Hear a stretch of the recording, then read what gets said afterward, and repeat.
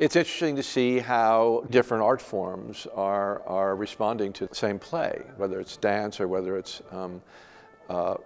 music and opera, or whether it's a kind of performance piece in the case of what we're doing. We are doing Benjamin Britten's Midsummer Night's Dream at the Schubert Theater. It is the final production of our season. It is a new production, which means that we are creating the entire concept ourselves. If I would describe the performance of the Midsummer Night's Dream, first of all, I think it's amazing telling of the Shakespeare story in vocabulary of dance.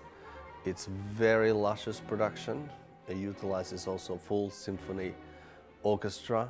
It's a very personal journey. It's not a project that takes place in the theater. In fact, it takes place in Boston Garden. They wander from station to station that's established in the garden by the writer, and they listen with an MPP player to the story that he's concocted and to the music, some of which is from Britten's Midsummer Night's Dream. It is the world of the dreams and fairies, and then it is a world of the mortals. That's a couple mixed up in love affairs, and it's very, very funny in many ways. And then you have the world of the rustics, and because you have music, Britten inhabits these different worlds very, very differently in terms of the musical color and tone and world. It's one of those things that takes you into it. You forget the rest of your life.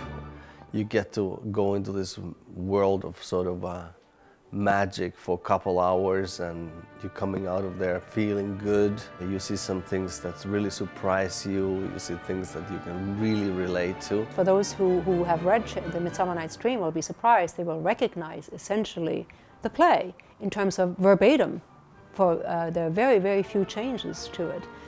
But because you have the musical part of it, again you can, as Benjamin Britten does, he breathes life into these characters. It's a different kind of theatrical experience, obviously very personal because it's experienced alone.